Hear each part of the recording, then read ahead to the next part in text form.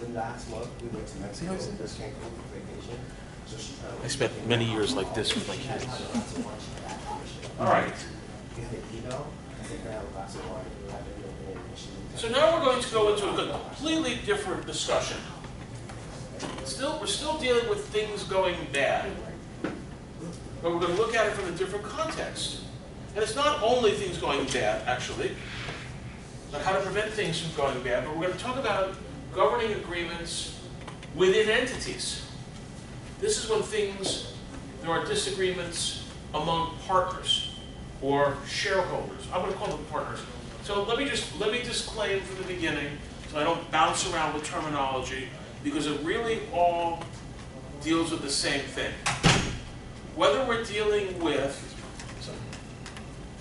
a corporation, which is owned by shareholders, which is managed by directors, which is actually operated by officers, or a limited liability company, which is owned by members, which is operated by managers, unless you give them another name, which you can do all kinds of things, or a partnership agreement, which can be owned by either general partners or limited partners, and is managed by managing partners, general partners, whatever labels, or just in a smaller operation, the partners themselves.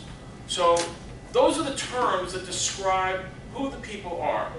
For purposes of the discussion, and so I don't keep bouncing back and forth amongst them, I'm just going to refer to them as partners. They're co-owners.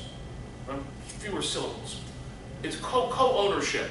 And what we're doing here is we're going to go through some agreements and how co-owners or partners in a venture, which typically, for our purposes, owns real estate, get along with each other and what they provide and what they agree. For purposes of a corporation, and even a limited liability company, an agreement is not required. One more time. An agreement is not required. It's pretty stupid not to do that, especially if there's a lot of money involved, but it's not required. In a general partnership is the only entity in Florida that can be oral. I want to make that clear because that's got some interesting consequence. A general partnership is the only entity in Florida that can be verbal, oral. Why would you want that? Or why would you use that? Well, I'll tell you a very practical time that I've used it. Today is Saturday. What happens about 11 o'clock tonight? Anybody know? In Florida, Tallahassee? Come on. Somebody. End of the week. 11 o'clock Saturday night in Tallahassee, something happens. You watch it on TV. I guarantee you watch it on TV. The lottery. Lottery. Thank you.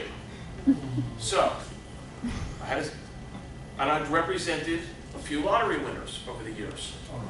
So what happens is, let's say, in this particular case, the person won $15 million. And for tax planning, they want to be able to share that money with a spouse or children. Because if it all comes into the one person, there's going to be a huge tax bite, not only income taxes, but there's also going to be an estate tax bite when when the money gets passed to the next generation, or a gift tax if you want to give someone money away. So, what you do is, all the people, the whole family goes running to Tallahassee with the ticket and say, "Hi, we are the Smith Lottery Partnership. And we have a partnership agreement, a verbal partnership agreement, that we, this whole family, has contributed to that dollar, and we want this ticket. And we want the checks payable to the Smith Family Partnership." And everybody signs a piece of paper, or the parent signs to the kids if the kids are underage, and the lotto distributes to the, either the lump sum or the annual installments to the Smith Family Partnership. Then we do things fancy like we convert the Smith Family Partnership into a limited liability company, and we have an operating agreement, and we make Mama Smith the managing partner, and she invests the money, and she makes sure that the money is properly taken care of so that the whole family gets to enjoy it. You can't do that in any other entity. And you can't do it if you go buy that ticket yourself and you want to then give it to your family as a gift after the fact, you're not giving them $1, you're giving them $15 million, and you're going to pay a load of tax on it. Or that's the purpose of having an oral partnership. That's just an aside. So I win the lottery, I form a partnership. You've already formed. No. You've already formed that partnership. Just verbally. You already have that partnership in place before you get. You knew that before you bought the ticket. Before you bought that ticket, and everybody, there's 4 of you, and you each put a quarter down. Okay? Before you bought the ticket. After you win, you're tax free. See, I was planning on getting everybody to check it disappearing on them, so now I have to go with them. Well, then go back to the guy who wins a lotto, goes home, tells his wife, I won the lotto, pack your bags. Oh my God, where are we going? You can go anywhere you want, just pack your bags. All right, sorry. And I don't mean that to be sexist, that go either direction. And in my case, it happened to be, not me personally, I wouldn't be standing here. I'd be off on my 100-foot yacht, not the house in the example before. It happened to be that it was a woman who was probably in her 20s, and she was an accountant working in the clerk's office of some county, and hit it. And her mother was a client of my stockbroker at the time, and called me. You know, the broker said, hey, I had somebody refer to you, and I got together with my tax partner, we put the whole thing together. She's still a client. Quite a long number of years later, she built a house for the family, she built some businesses, all the right things. Not the bad stories that you hear, where somebody takes the money and blows it all. She actually invested the money. The first check she got, I mean, took installments, and it's almost like $600,000 a year before taxes. So the first thing she did was she bought a piece of land and built a house for the family. She told me when the second check came in a year later, that's when she knew it was real. And then so she started to buy like a couple of condos, a couple pieces of property, and then she said, we should have a business. So she and her husband bought a liquor store, which is a real business, plus it's a little bit of fun. And a couple of years later, they bought a piece of land across the street from the liquor store, and they built a building, and they moved the liquor store into half the building, and they rented out the other half. So they're growing businesses. Then she bought a second liquor store, then a third liquor store. So this is one of the few good lotto stories that you hear. Is because they took it out of the draw? No, well, this is just a person that's an intelligent person that's a business person. I would take it out of the draw. Well, but okay. And that's great for you to say here, making jokes about it, but I'm going to tell you something. Go back to your morning class and sit down and do your numbers. And you will be surprised mathematically. Number one, how much money you lose taking it in a lump versus taking it in a draw. And there's a formula. 40% or something. It's more than, it depends on the interest rates, and there's actually a mathematical formula. I looked it up one time. If you go to the Lotto site, they'll explain to you exactly how it's done, and it's based upon what the state is making on the fund that sits there, and how much they have to make to make the annual installments versus what the lump is worth. Okay, so you're going to lose 60. Let's say you're going to lose half. Okay. All right. Now you have the half. Now go invest it. When you have a 2% market or a 3% market, and of course now because you're in here, you're going to do much better because you're going to buy real estate all over the place. But even so, you're going to pay income tax on that money, and you're going to have a lot less money to invest. Whereas if you take the installments, where you're going to have a lot more money, and you're going to pay less income tax because you're getting it in installments, you'll be able to invest it and roll it. Plus, it's a math formula. It's strictly a math formula. Now, if you're 70 years old and having this conversation, then you may not make it to get all the installments. Your family might get it, but that's a whole different analysis. Mathematically, in today's market, with today's interest rate environment, you're better off taking the installments. And this was my partner, who's a tax lawyer, has done this more times than you would think. So if you won the $500 million Powerball, you would take the installments? How much But again, it's all Why not? Why not? How much? What are the installments? 100 million? I don't know. What would be the number? No. How much are the installments? Probably maybe like $2 million, $3 million a year. If it's a 30-year payout, you said how much? 400 million? 400 million. Do the math. It's going to be a lot bigger than that. Okay, yeah, probably 10 If it was $600,000 on 15 million, you do the math. Anyway. Okay, all right. And if you can't get by on that, okay, then take the lump. Everybody's got, so anyway, it's a mathematical thing. Okay, I got sidetracked. It was a fun sidetrack, but I got sidetracked. And by the way, that's real information. So, you know, it's all good. So,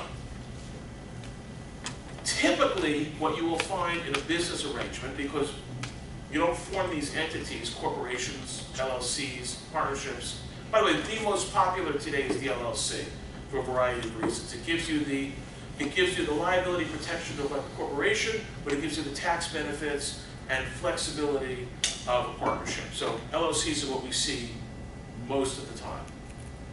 You have an agreement among the owners. In the corporation, it's called a stockholders agreement or shareholders agreement, because that's what the owners are called. In a limited liability company, it's usually called an operating agreement, although the statute refers to regulations, which is the same thing. In a partnership, this is going to be a real stretch, folks, it's called? Partnership agreement. Thank you. I would have been very disappointed if I didn't get that answer out of somebody. Okay, so it's a partnership agreement. So what's in these agreements? A whole bunch of things are in these agreements. Obviously names, addresses, blah, blah, blah, all that kind of nonsense, but that's not what's important. So when you have people that get together in business, a lot of the time, you have two types of people, two components. You have somebody that just won the Powerball, that's got all this cash sitting around, that has no idea what to do with it, and the other person who's got great ideas as to how to buy property and flip property and do all kinds of things, or maybe he's a developer more likely, who's got a great plan to build a tower of mixed use, of just the right unit size, just what needs to be built in a particular location, but he doesn't have the money, and he doesn't have the credit. So these two people get together, and you get the funded guy and the idea guy together. And I've been doing this as long as I can remember, and they come together all the time. So, when you put money into an entity, you want to take money back out of the entity. If you invest it in as equity, and it makes money, and you take it back out, it's going to come out and it's often going to have a tax consequence. But if you loan the money into the entity, then the entity will repay you the loan, plus interest, and at least as to the principal in and out, there are no tax consequences. As long as it's not, thinly capitalized, that's a whole other building next door issues. But, so a loan would be made to the entity by the funded person. The agreement, the LLC operating agreement, will have a provision for that. And it will say, among other things, that before any profits are distributed, or before capital is returned to the rest of the owners, the guy that makes the loan is going to get his loan back first. Actually, the typical clause is going to provide first comes the interest, and then comes the principal to the loan, and then comes the principal to the other investors, and then comes the profit. I don't know if you've heard this in any of your finance courses, but the name for that whole litany is called a waterfall. That's the industry name. You've probably heard that if you've done any kinds of sophisticated agreements or been involved in any deals. It's called a waterfall. And just imagine that all the money's up here and it's coming down into your hand. Who gets what first? And the order is interest on loans. This is after third-party loans, mind you. This is I'm strictly talking internal. Interest to the person who put up the loan money, return of that loan principal, then return of the investor's investment, and then the profits, with one possible insertion somewhere up there, depending on who put in what. Sometimes in addition to an interest rate, the guy with the put up all the money gets something called a preferred return. So, is that the same thing as a trench loan? No. Tranche, not trench. Tranche. It's the same thing as a tranche. No. I'll tell you better. It's just, that's a buzz, that's a word that is like, if you're trying, in the wrong circles, you will see people use that word to try and impress other people. It's a Wall Street type of work, and basically it's groupings of money, is all tranches. So you could have, in bonds, for example, you have the senior bonds that get paid first, then the intermediate level, then the lower level. They have different attributes. One gets a lower rate of interest because they have a preferential payment, and each grouping is a tranche. And this is not it. Okay, no, this is the priority of return of money. Sometimes the investor says to the guy with the bucks says, listen, I'm putting up the lion's share of the money. I can go anywhere and get a 6% return from somebody, so that doesn't interest me. I want my interest, I want my 6% interest, but if the project does well, then after I get my loan paid back, and before you get some of your profits, I want a preferred return. It's similar to the promote that we were talking about at the very beginning of class, maybe before class. It's a bonus, if you will, to the guy that's putting up all the money, a preferred return. It's computed like an interest factor. Yes? So this is what they negotiate on Shark Tank at the end when they're trying to negotiate. Right, exactly. Yeah. All of this stuff is negotiated. And yes, that's a situation because that's exactly right. That's exactly where this would come into play. Where you have the guys that are putting up the money, but they're usually getting a piece of the equity. This is a little different. This is where they're really a partner, where at the end of the day, after all the loans and the preferred return, they're going to be 50-50 because the equity money is equal. It's the loan that gets paid back first and the loan that carries the preferred return with it. Otherwise, then because at the end of the project, after the development fees and after, when there's profit, that'll get distributed equally. I mean, it's all, by the way, that's all negotiable. I'm just using that for an example.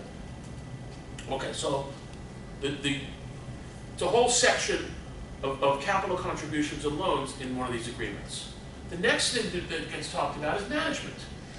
Management, again, in the situation where you have the day-to-day guy who knows how to build real estate projects, he's going to be the one that's going to be dealing with the contractors and dealing with the architects and dealing with the lenders and so on, and doing the day-to-day stuff. But money guy says, you can't go borrow money against the company assets, you can't sell the properties, you can't commit the company to an expense of more than $35,000, number out of the air, without unanimous consent of all the owners. That's a protection. Those are powers that require the manager to go back and get approval. And by the way, that's why it's very important if you're dealing with a company, as a lawyer particularly, when I'm looking at documents, I want to see that operating agreement. I want to see what restrictions, because we've had situations where we've represented title underwriters handling claims where a guy comes to the closing and says, I'm the manager, I have the authority, and here's an affidavit that I have the authority, and you don't need to see the operating agreement. The operating agreement is not important. So they close the deal. After the deal gets closed, after the money's gone, the guy comes knocking on the door and says, hey, I'm the other 50% owner, and my operating agreement says it has to be 100% unanimous approval to sell this property. Your transaction's invalid.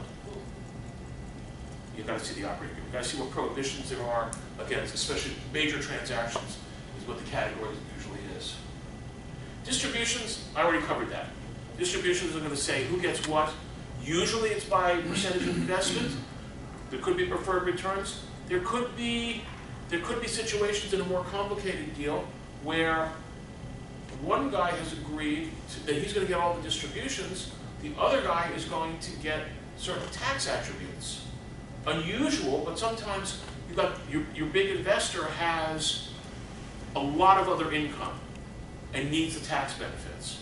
This could happen, say, in a housing bond deal or some other complicated financing thing, and so they'll agree on that the money is going to get distributed this way, but the tax attributes, and it can't just be the tax attributes, there have to be certain structural things in the agreement that are beyond the scope of this to make that legitimate, that will stand up with the IRS. Sale, obviously, the sale has to be approved by everybody in most cases. There are situations where you'll have a manager whose partners trust him. I have a client who has partners in several deals. He's been working with them for years. Most of them are overseas. he has 100% control. He can sell the property, he can do whatever he wants. As a practical matter, he will pick up the phone and call his partners and say, hey, I have an offer, do you want to sell it, do you want to keep it? And I mean, that's just the right way to do business. But it is possible to vest the manager with 100% authority and to put it right there in the operating agreement. Otherwise, you would want some proof of authority. And anytime you're doing a closing, you're going to ask for all kinds of proof and resolutions, and you're going to want a resolution from all the owners authorizing this person to sell the property. What kind of business can the company do? Well, if you're investing in a real estate development company, you want to not wake up one morning and find out the guy bought a grow house, because that's not what you invested in. So inside the document, you're going to define what is the business and how far sideways he can go without coming and asking for approval. An exit strategy. Well, what happens if somebody wants out? What happens if somebody wants to sell their interest? Not everyone wants to stay in business with each other for a long time. So there's ways to do that. Very often, you're going to have a right of first refusal. So be a situation, it would not be typical for someone to come and want to buy a minority interest in a closely held entity. But it happens. We're in partnership in some deal, and I have a friend that wants to come in and take over my position because he likes the deal. Well, you may not like him. You're my partner now. You and I made this deal together, and you don't want to be partners with the stranger that I'm bringing in. So you get a right of first refusal. You, as my partner, it could be straight prohibition, or the entity that can have it first, to say that if I get a bona fide offer, like any other right of first refusal, if I get a bona fide offer to buy my share of the company, I have to first offer it to the company itself. If the company doesn't exercise it, then the other members pro rata have the right to do it. It protects the owners from having strangers. And then there's the deadlocks. The deadlocks happen, unfortunately, more than you would expect, where we just are not agreeing. I want to build another tower. You don't want to go and take another construction loan. We have this great piece of land. You think that land is going to be worth more in the future. You don't want to sell it, but you don't want to go and commit to the construction loan now because there's too many units on the market, and we just can't decide what to do. We're done with the first tower. We've got this chunk of land, and we're disagreeing. So what happens? Remember that contract I described before, the deadlock and disputes, where I come forward and I offer to buy, I come forward with a contract with a price and terms and no name. That's how we solve that problem. It's colloquially called a shotgun clause, because basically I'm bringing the shotgun to the table and I can point it at you or you can point it at me. But somebody's going to walk away owning the company and somebody's going to walk away with a check. It's just a question of who says yes. Professor, are joint ventures any? Okay, so a joint venture is a partnership for one purpose, as opposed to an ongoing partnership that could be for multiple purposes. Is it a little real estate? Yes, actually. You don't see, I mean, it's a label you don't see very much, because what will happen will be, you and I are developers, and you're developing over there, I'm developing over there, and an opportunity comes up that works for both of us to be together. Maybe it's a mixed-use project, and you're an office guy and I'm an apartment guy, and we want to work together on the project. So we reach an agreement to do this together. It could be a joint venture agreement. We could form a new LLC, and it could be inside the operating agreement. It is technically a partnership agreement, or whatever, for that one particular purpose. But the technical definition of a joint venture is a coming together for one specific purpose, as opposed just to be in business together, which is really the definition of a partnership.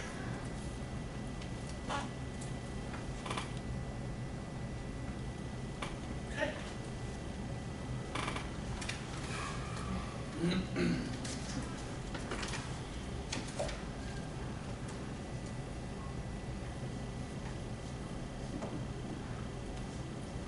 Okay. Back to things going bad. jump back into the lease area for a second, because that's where you see these more than, and I'm talking about something that we're unfortunately a little too familiar with in South Florida, damage and destruction. Damage and destruction is when the hurricane comes through, tornado comes through, fire happens, less likely, at least here, and something bad happens to the property. So, first question is, what's been damaged? Well, for this context, at least for the moment, I'm going to say we're at a leased property.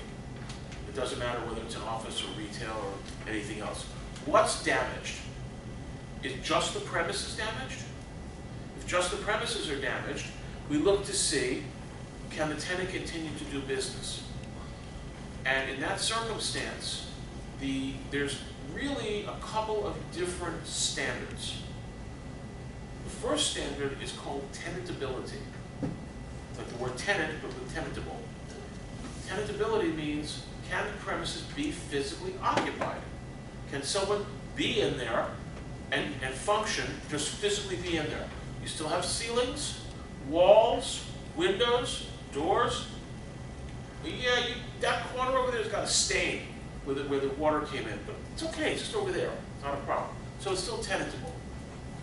In that situation, you would have a partial abatement of rent where, let's say it was 10% of the premises became untenantable, not able to be worked in, and so you reduce the rent by 10% till the landlord fixed that under the terms of the lease. However, in a more practical approach, and something that I fight for as much as I possibly can, is the definition of unusable. Unusable for the purpose that the tenant has leased it for. We're sitting in a classroom. Now, technically, for what we're doing here, except for this nicety, if we were sitting here with a candle in the dark, I could still be talking to you. Okay, so we could theoretically continue to operate. Problem is, I don't see any windows that open, and we start to get a little warm, a little stuffy. That would be a little unpleasant. And one might say, that's not an appropriate environment to conduct a class, or to conduct an office operation, or any other, or a retail operation. You can't breathe. It gets more severe if you're in an office setting, and everybody's got a computer in front of them that's plugged in, as opposed to a battery-operated computer. Or you have to have lights on to see the documents, because there aren't any windows. And because there aren't any windows, there's no airflow. So now, your space is fine, but you have no electricity. Because the building generator hasn't been fired up in 3 years and doesn't work anymore. So even though when you rented the place, they told you it had a generator, it doesn't work. So you're out until the electricity is. So you have to carefully define that, because there's a difference between untenantable. You can physically be in the space. There's nothing wrong. There's no, well, maybe there is. I didn't do that. It's just, but I take advantage of my props. That doesn't render it untenantable, as long as nothing's falling down or jumping down on me. But not being able to use it because you have no electricity, no air conditioning, is unusable. And that's the definition you should be going for. So now what happens? Oh, so the other situation is, now it's the property that gets damaged. Now the landlord owns an office building, or an office park, if you will, and half of it gets damaged, destroyed, where half of it becomes untenantable, and half of the rent flow goes away. Your particular tenant space is fine. What happens? Well, in that case, in most lease provisions, and you have this in the lease that you have in the materials, if 50% or more of the property, being not the premises but the overall project, is damaged, then the landlord would have the right to cancel the lease. You're relieved of the rest of your obligation, you gotta leave. And the reason is because the landlord's gotta tear the whole place down and fix it. And so that's done. If it's untenantable, typically the landlord has a negotiated amount of time to restore the premises, during which time the rent should abate, in most cases. There are cases where it's negotiated, again, it's all business issues, where the rent does not abate, and even though the tenant's a little unfair, but even though the tenant can't function function in the space, the tenant has to continue to pay rent. Why? Because the landlord has made an agreement with the tenant that the tenant is going to continue to pay rent, so the landlord can continue to pay the mortgage, and the tenant is going to get business interruption insurance at his expense as part of the business deal, so that he has the money coming in from the insurance to pay the rent. It's all a question of allocation of risk between landlord and tenant and who pays for what. The length of time to restore the premises, especially important for two reasons. One, the tenant's out of business. The tenant may have to go to another space to operate. They have to rent temporary space. Maybe he's got to move out altogether. So the amount of time that the landlord has to restore is very, very important when it's damaged. And it's getting negotiated in the form of lease that I provided to you, something that I've been advocating for a long time, is to have two standards. One is a typical, normal problem, catastrophe, fire, storm, whatever. And the other is if it's an event of widespread geographic portion. For example, a major hurricane. When Hurricane Andrew came through and wiped out so much of Dade County and other areas, you couldn't get insurance adjusters for weeks and weeks. You couldn't get roofers for months. You couldn't do anything because there was so much destruction that it exceeded the capacity of the industry to repair it within a reasonable amount of time. But all these old leases said, well, you know, you'll have it done in 90 days. You'll have it done in 120 days, 180 days. Impossible.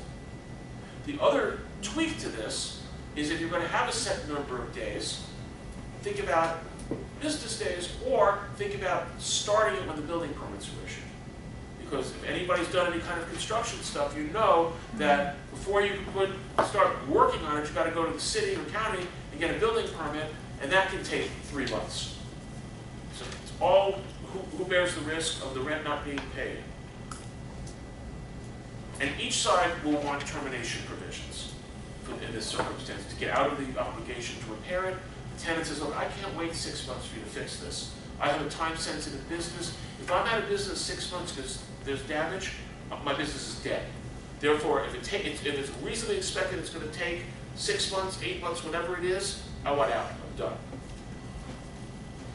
Landlords will usually push back on that because they have a property and they want to know after they spend the money and spend the insurance money, they want to know that they're going to have a tenant again at the end of that time. Otherwise, they're going to have to repair it and go back out to the marketplace and go through the same thing they did at the beginning, which may be a bad situation because the real estate market could be sour.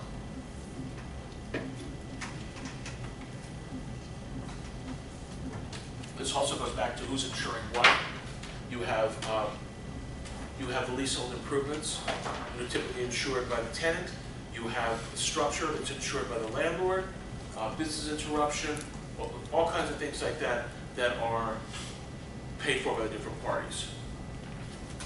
A lot of the same principles that apply to leases apply to mortgages, except for some quirks about the bank's right or the lender's right to take the proceeds. So it's a pretty basic mortgage principle that if there's a damage and if the building is destroyed, the lender in almost every loan document has the right to take possession of the insurance proceeds and apply it to pay the loan down or pay the loan off. Usually it says that in the lender's discretion, the lender will make the proceeds available to the tenant to rebuild. And that's normal because the lender wants the cash flow to continue and wants the loan. The problem, remember we talked about prepayment penalties? It's always an exception for damage and destruction, for casualty proceeds, insurance proceeds. The problem occurs with a multi-building property. I'll let you use in the room for an example. So here we have 7 buildings, sorry. We have 7 buildings. Now the storm comes through, and the way the tornado comes down the street, it wipes out these 2 tiers over here. These 2 buildings are wiped out. And the lender looks and says, oh, well, by those buildings being gone, your debt service coverage ratio has fallen below the minimum, and it's going to take you too long to lease it back up, and we want the insurance proceeds to apply to the loan. Okay, now the borrower has a problem. The borrower has no money to rebuild the 2 buildings. The borrower also has a prepayment penalty, or maybe a prepayment lockout in the wrong kind of loan, where they can't pay off the rest of the loan. So now they can't go and borrow because everything's in the room is encumbered. They can't go and borrow new money to rebuild the 2 buildings. They're screwed. So you have, and the lenders and lawyers, especially when they're located in areas that don't have hurricanes and things, don't understand why I argue about this so much. But what you should have there is a simple right to say, if this happens, and if you take the money, then you have to give us a window to pay you off so we can go and refinance and rebuild. It's just practical stuff. Questions? Boring? I'm good? Sleeping? It's too early for that. I'm used to this an hour from now. It's okay. I think that's bad when you get to condemnation. Anybody know what condemnation is? Eminent domain? No, eminent domain. How'd you guess that? It was right next to that other word. Wow. See, you're learning. I like that. Okay. This is so I believe it's the United States Constitution that has a provision that says that the government shall not take your property without just compensation. That's what this is all about. That's where this generates from. So ultimately, the government has the right to take your property for public need, public use. Why would they do such a thing? Because they want to build highways, public construction, schools. Okay, whatever. So when you get into eminent domain proceedings, the only issue that gets argued about is only one issue. Price. Big up. And that results in a trial. Some of the times. No, it gets settled. Because what happens is the state wants to pay as little as possible, the property owner wants more.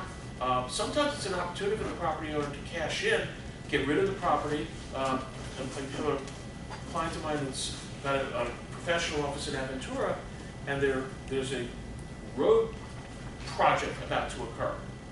And the road project is going to put another flyover at US 1 and Ives Dairy Road. So that... When does that happen?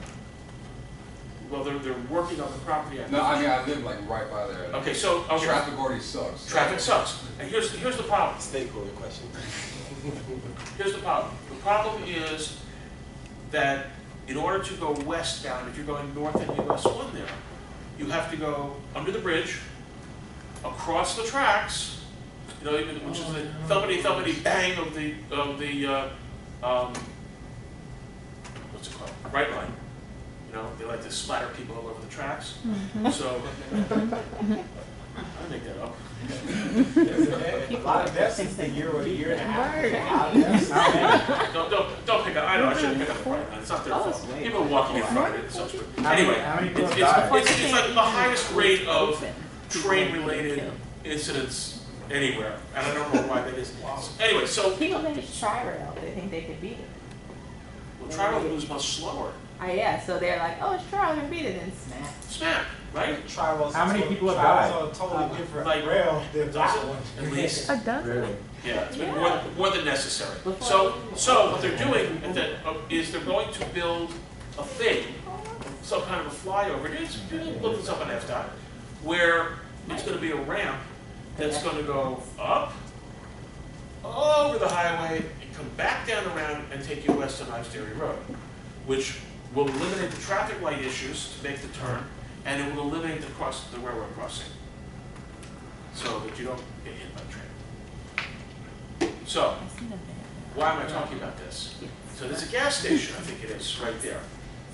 Gas station is going to go away because the road is going to go right there. They're also going to cut right in front of an office building. And the office building, if they lose any land at all, is going to have a major problem because they already have insufficient parking for their tenants. Now, when you're dealing with condemnation, in a leasing setting particularly, it's very, very unusual because, I don't know if you threw it in the example, but really, more than this kind of a major project, it's road widening, where the 2-lane road is going to become the 3-lane road, and they're going to carve off a piece of the land, not the building, but that's where the parking lot is. So if you have a property that's tight on parking, when they carve the piece of land, all of a sudden it changes the character of the building. Sometimes it will take the number of spaces below what's required by governmental rule, and then you have a real problem. So that's one side of it to deal with. So what do they take? Well, what happens if they cut into your parking and you fall below? Then the building becomes unusable. They have to pay you for the value of the building.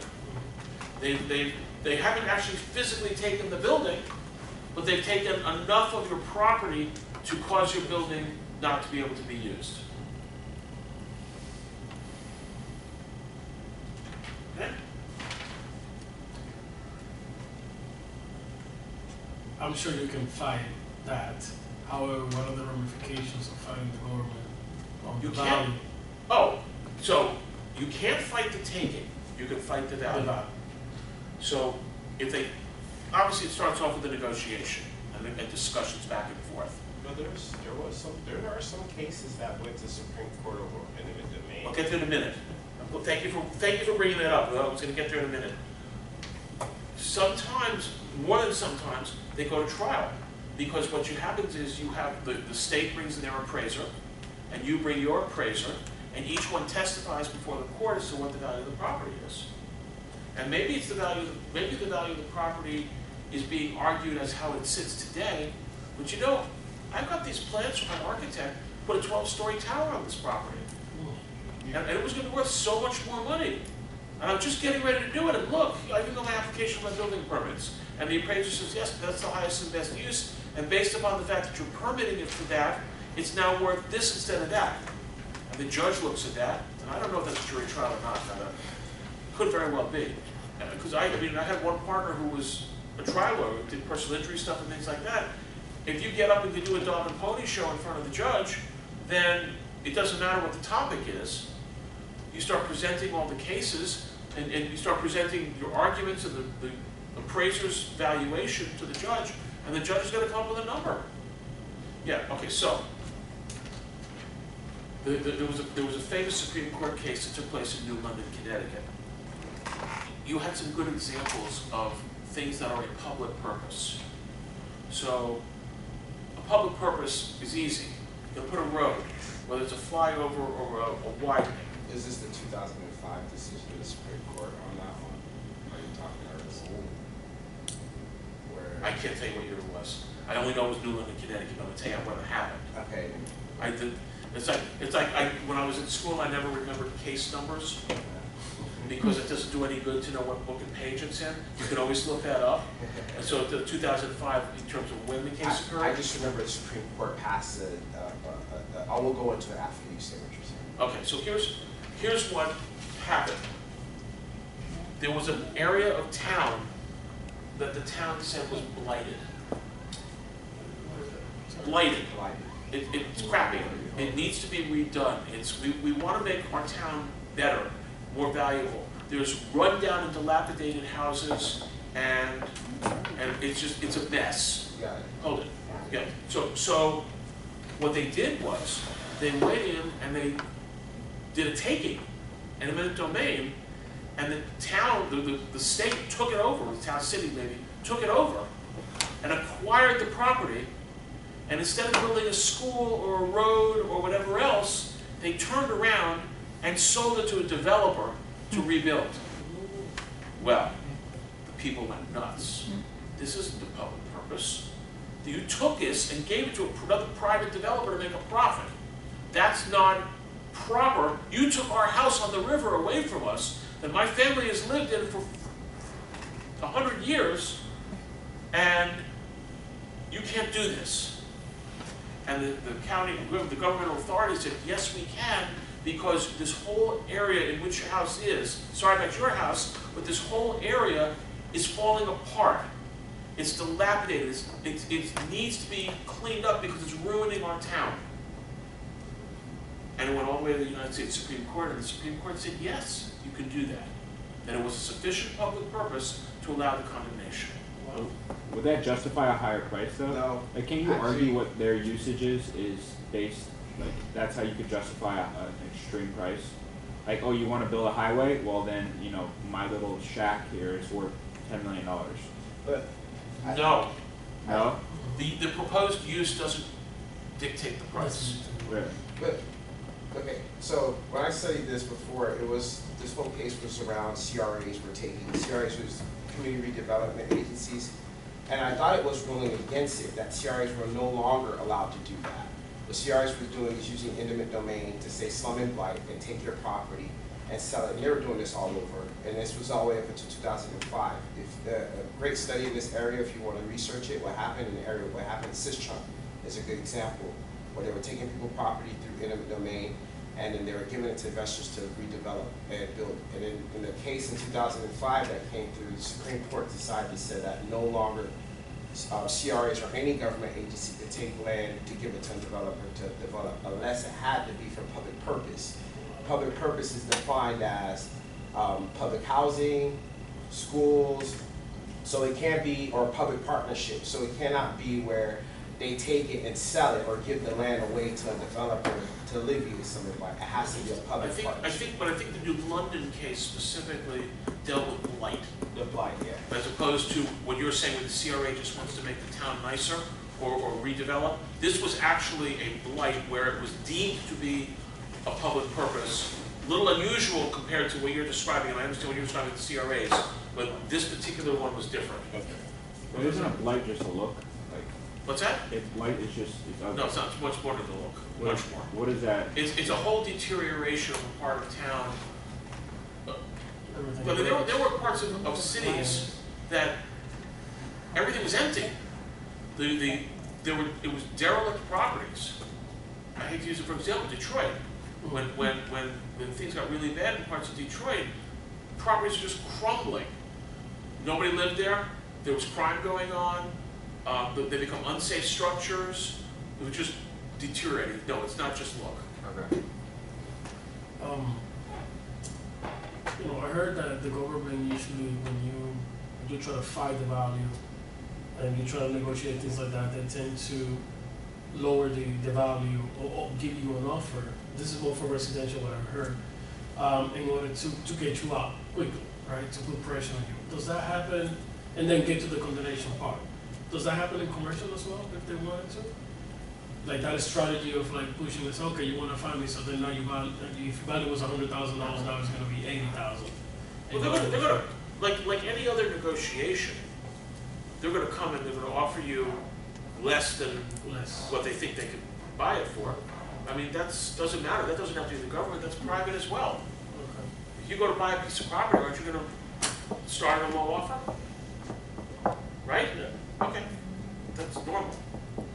So, and, you know, they also take into, very, very important, that adds to this process that you should be aware of. When the state comes and does this, and this is by statute in Florida anyway, I think it's probably everywhere, if they take you to trial, or even if they don't take you to trial, they have to pay all of your attorney's fees.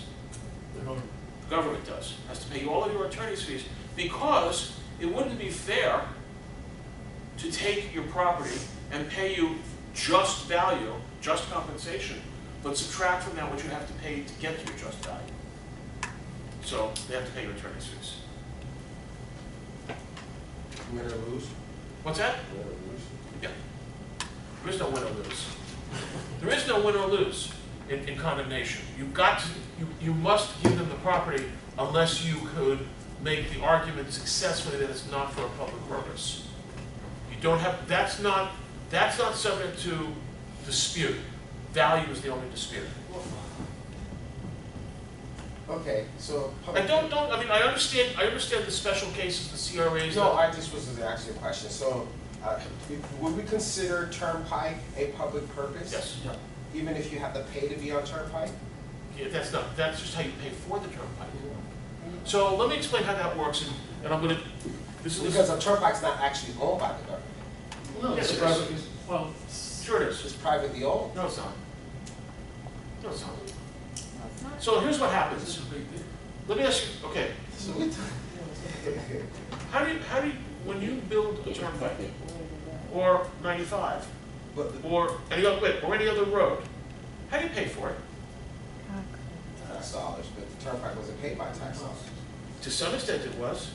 Maybe, I haven't got to this yet, this is supposed to be for next week, but since we're under time a little, I'm gonna delve into this a little bit. So one of the ways that the government finances things is bonds, Bonds. okay? So you, as an investor, you can call a stockbroker and buy municipal bonds. Municipal bonds are issued by governmental agencies, right? Why are municipal bonds issued? Because the government wants to borrow money to build things, to do things. How do you pay back bonds? Well, there are general obligation bonds, which are paid out of regular state funds. General obligation, there are specific revenue bonds that come out of specific revenue of specific projects. For example, they could, in a lot of cities, Miami being a glaring exception, if they wanted to build a new arena or a new stadium, very often the state or the county would float a bond issue to borrow the money to finance the construction of the arena. There was a guy by the name of Joe Robbie who owned the Dolphins who came in here and built what was then Robbie Stadium with private money. It was never borrowed money, it was never any state grants to build that stadium. That was a big fiasco when they started changing the name and selling the naming rights because a lot of people felt it should be attributed to him because he didn't take any public money to build it. So he raised it all from investors. So back to the turnpike. So now you have a bond issue floated to build the turnpike. And the cost of paying the bonds back, in part, comes from the toll revenue. Also, what you may notice on the turnpike different from driving on parts of 95, particularly when you get away from South Florida, is it's usually really well maintained. You'll find that periodically they're repaving it, so it's not bumpy, it's smooth, it's well landscaped, the guardrails are in good shape. Why? Toll money. So that's not going in anybody's pocket. That money is being collected to maintain that road so that it's not being maintained by the state. Most places have toll roads. You've been to Orlando lately? Oh, I lived in it. Okay, so if you in the days before the Easy Pass and the Sun Pass, you were throwing quarters and dollars and things. Every 5 minutes you were pulling through a toll. Ching, ching. It was crazy. That's how it was in Orlando for real. Okay, it was crazy. Now you're going through, luckily you've got the thing on your windshield, but it's nuts. Well, what happened was they built this whole network of roads through, away from the theme park areas, and they built these big circles and loops and all kinds of things, and they had to pay for it. So how'd they pay for it? Bond money, revenue bonds, paid for by the toll money. That's where the tolls go. Okay, there's all kinds of bonds and they're used for all kinds of different things. They could be bonds to build schools. There could be bonds to build a water plant. A bond is basically a borrowing, a mortgage almost, at the governmental level. But the reason I say that is because the bond that was taken for the turnpike was paid back years ago. But they keep using the money for improvements, growing it. How about when they built more of the turnpike, they went all the way down to Homestead? And all the interchanges and all the widenings that they do all the time. How about the interchange for the stadium? That wasn't original. That turnpike stopped at Golden Glades. It didn't go loop around down to, because basically, again, I've got some history to this. Basically, you had something called the Palmetto Bypass. I know this sounds weird to you guys because what you see today, but what we know now is the Palmetto Expressway, 826. That was the perimeter of civilization. So you say you lived down that way? Yeah, I live on that. Okay, so that was the perimeter of civilization. First of all, it was not a limited access. It had cross streets and It had, you could make U-turns and you go through the median, make a left and go off here. It was the Palmetto bypass. It was a road that you took to go, if you wanted to go around Miami and down towards the Keys. It then became a limited access expressway, and of course, things grew out. The Turnpike extension basically became the same thing at a different perimeter.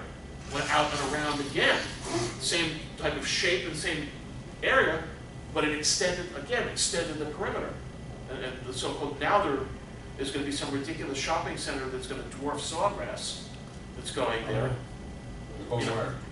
Is it the Florida Mall or something they call it? Or something? No, the Florida Mall's It's Orlando. gonna be the biggest one. I forgot the name of it. It's so basically where I-75 and the Turnpike meet, right out there.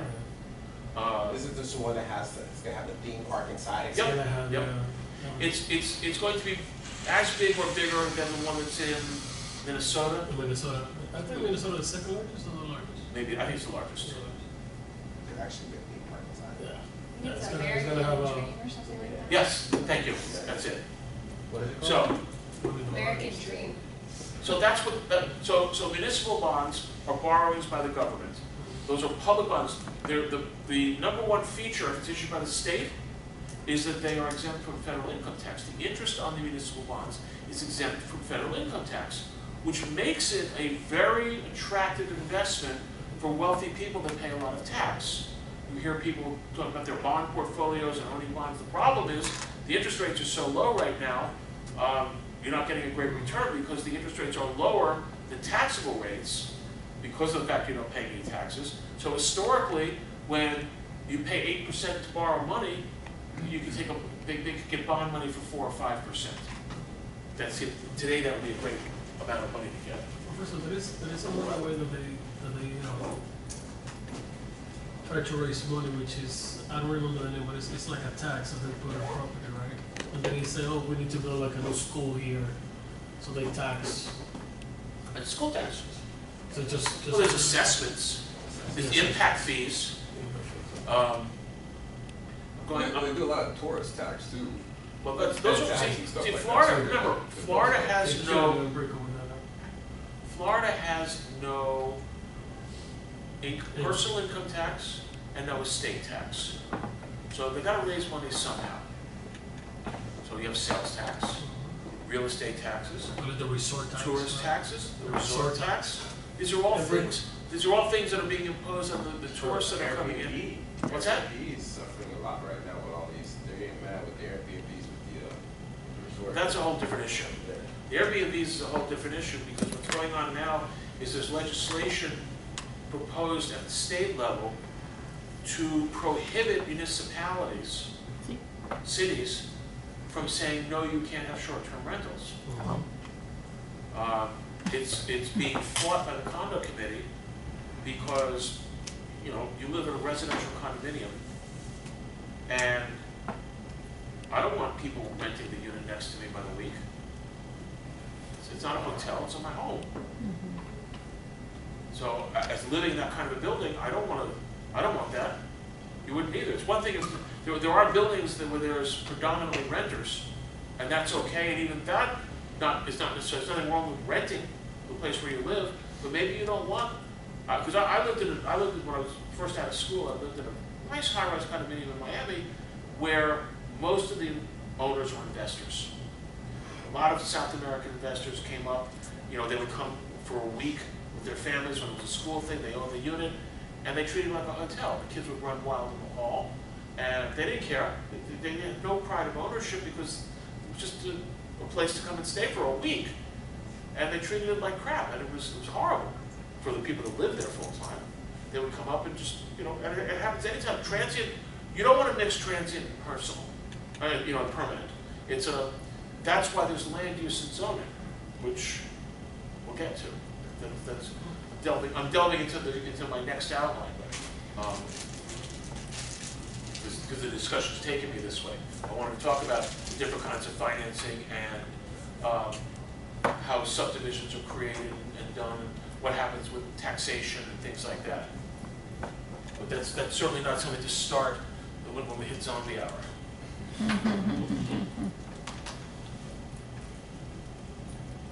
Is there certain zoning laws that keep, because I work at the, for Palm Beach County, for zoning and planning, and I have people call every day, like, people next door to me are renting. Is that prohibited every day? Is it prohibited? Not typically. Sometimes, depends where It you're depends, it at. depends, it could be prohibited by subdivision restrictions. It's usually in like, it's not usually in like, It's not usually in zoning, I don't think it's, I don't think it's ever in zoning. it's like because- an HOA thing, I think. Right, I'll tell you why. So zoning, or land use, and again, I'm happy to start on this, it's like a preview, if you will. Zoning and land use says, over here, you can have residential. And over here, you can have commercial. And over here, you can have industrial. You cannot regulate, and it's actually been litigated and may even be statutory.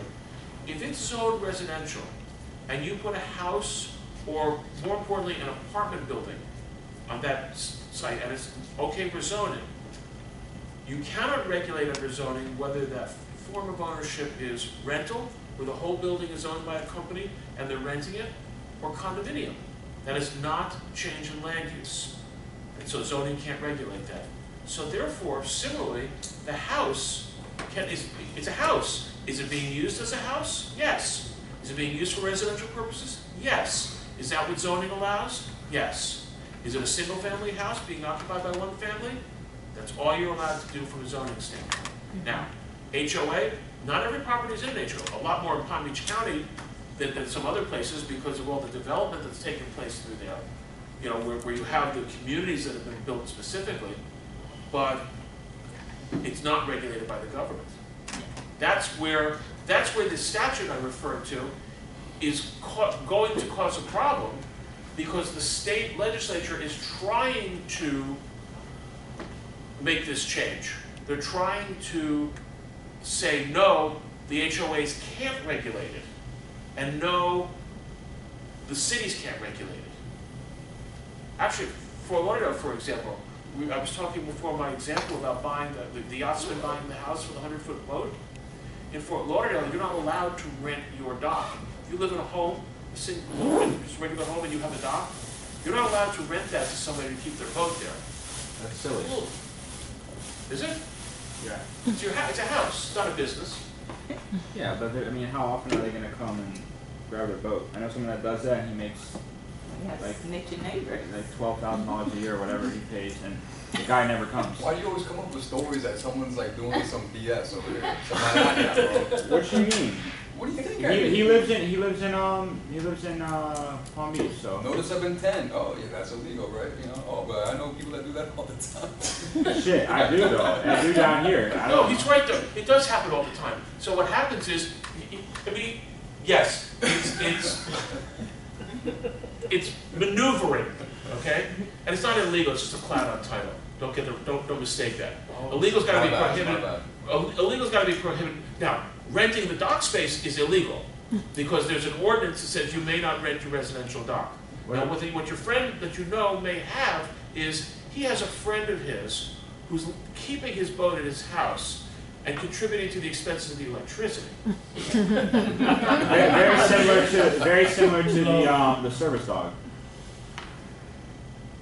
Did I not come back with that? I Yeah. was, Yeah, usually. well, because after I talked about it, I read an article that there was an absolute difference between the service animal and the emotional support animal. Did I? Yeah. Okay. So no, that's defined. I'm giving you a wiggle because I know There seems to be a large gray area with how people that's the operate. boat. That's America. How people It's a large operate. gray boat.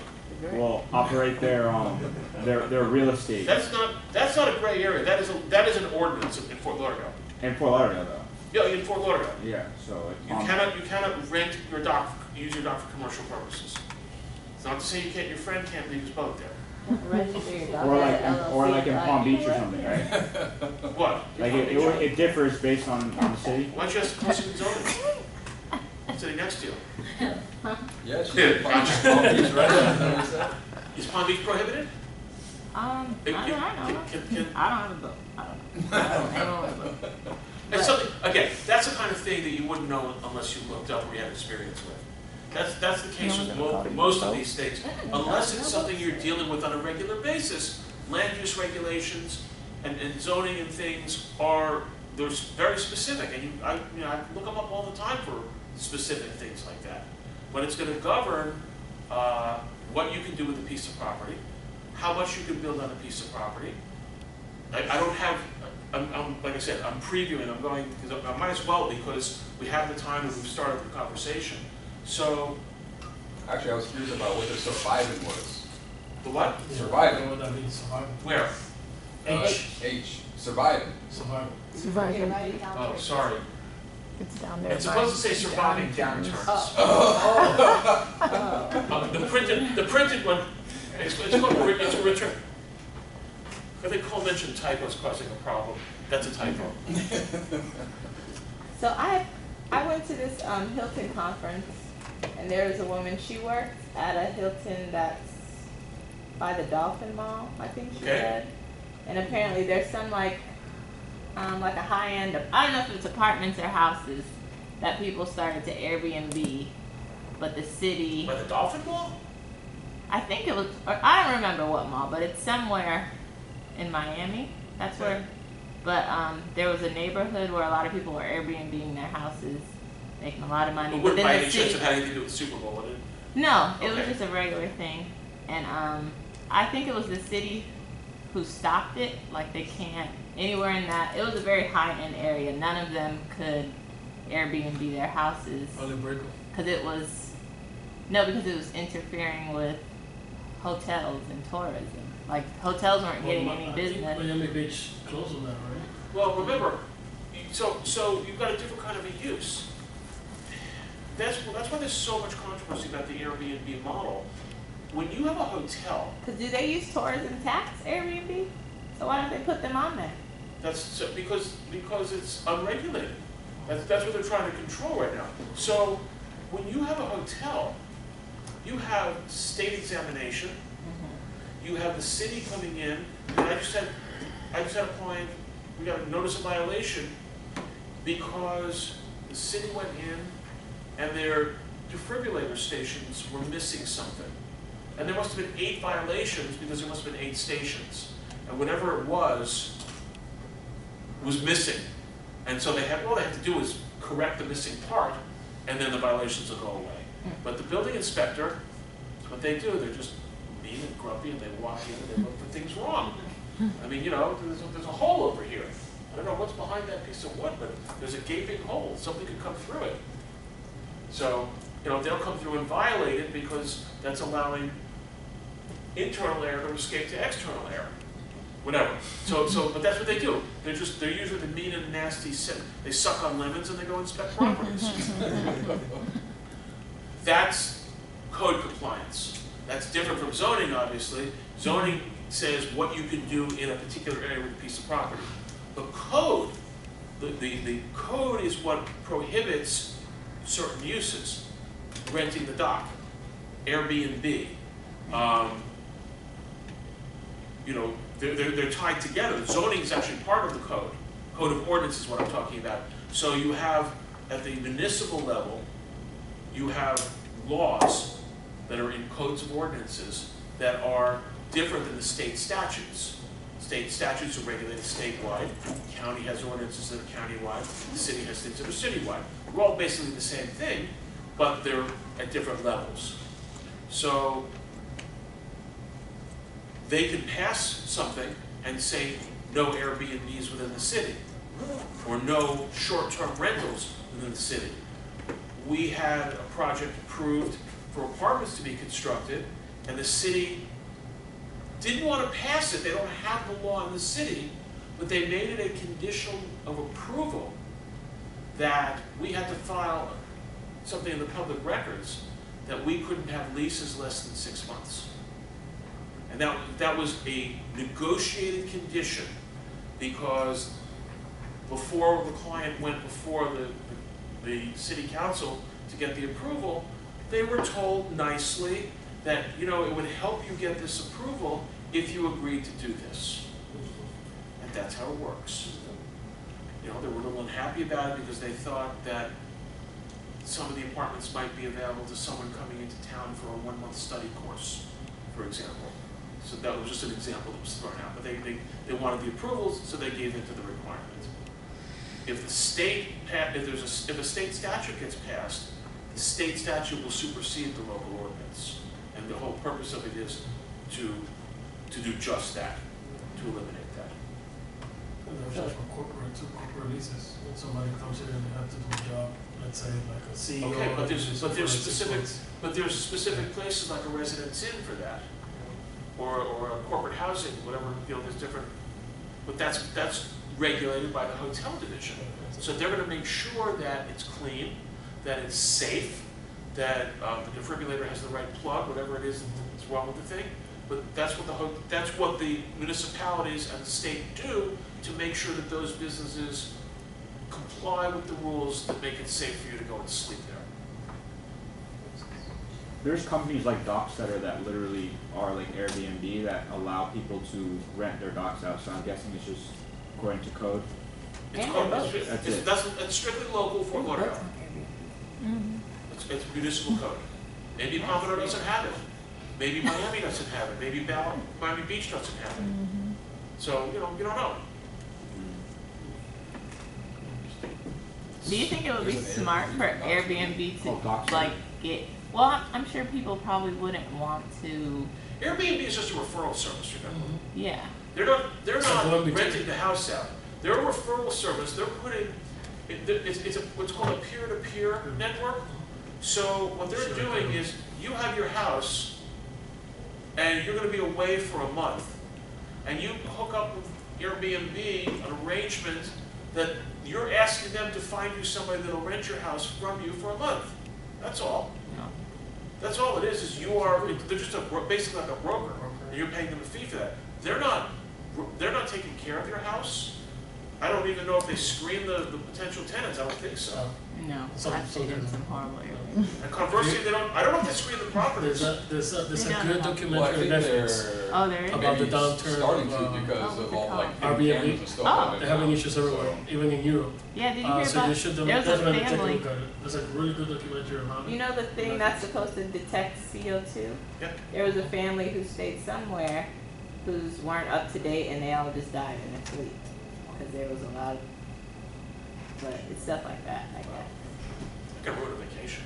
Oh, yeah. Yeah.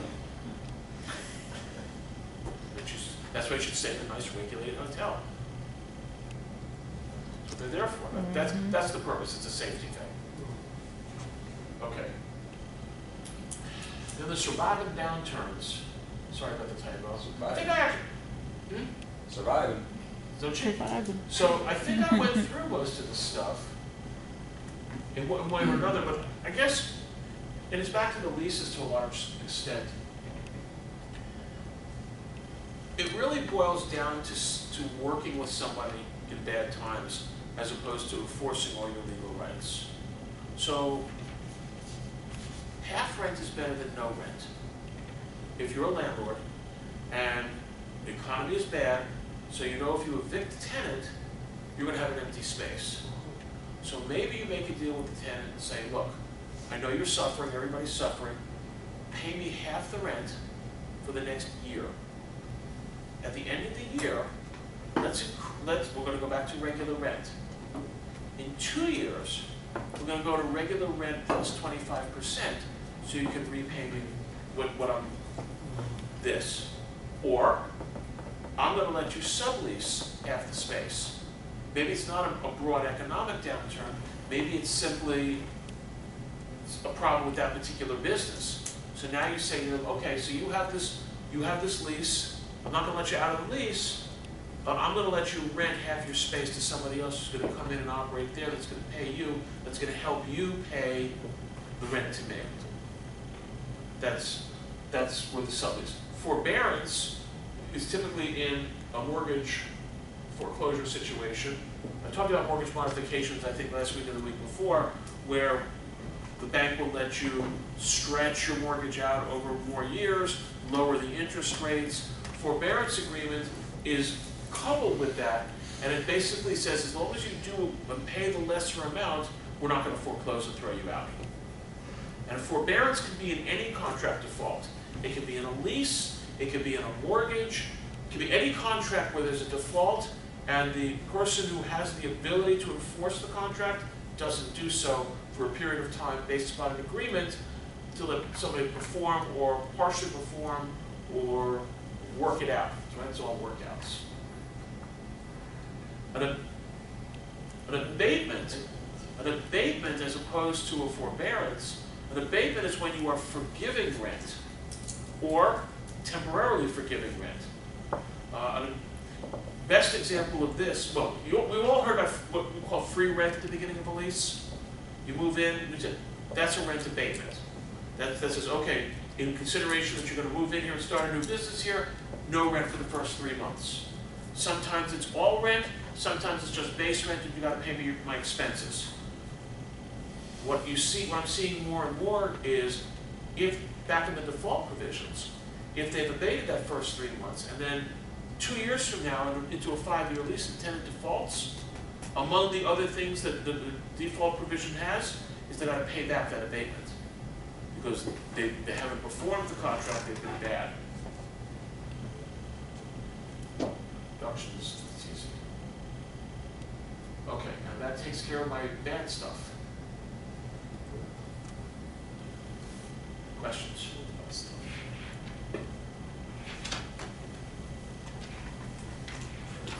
All right. It's a little earlier than normal. Do you want me to stop? It's democracy. Okay, listen. Let's talk about cannabis. I would rather. What's that? He's talking about cannabis. No. I repeated what she said. I would rather cut off early when I know that you're not absorbing, because I can tell, than to start new material that I'm just wasting my breath and you're not enjoying it and you're not learning anything from it. Because it's not about the minutes, it's about what you get from it, in my opinion. I hope you agree with that. Totally. Okay. So we'll be here. That event starts at 1:30.